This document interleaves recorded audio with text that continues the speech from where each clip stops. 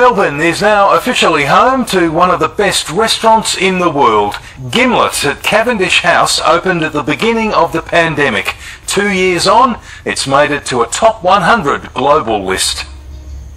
In the heart of the city, Gimlet has just been recognised as one of the finest dining experiences in the world. It came in at number 84 on a list of the world's 100 best restaurants. It means everything. Yesterday when it was announced, it was a massive shock for myself and for the team.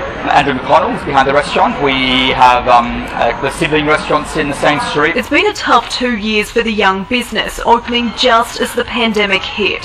We closed a few times, we reopened a few times, we had to close again. It was a little bit stop, start, stop, start. Gimlet was quick to shake off the slow return to the city. Our lunches are real busy, dinner as well. I can see Flinders Lane busy all day, so the foot traffic for me in the CBD has definitely come back. It's not a cheap meal with oysters, caviar and lobster all on the menu. The food is very simple. We like to change the menu very often. We use Victorian produce almost all of the time. Gimlet is the only Australian restaurant on the list so far, but there could be others. The top 50 will be announced in just under 2 weeks. A really challenging 2 years. So to come out the other end of that, it was such a glorious feeling. Hope Wilson, 7 News.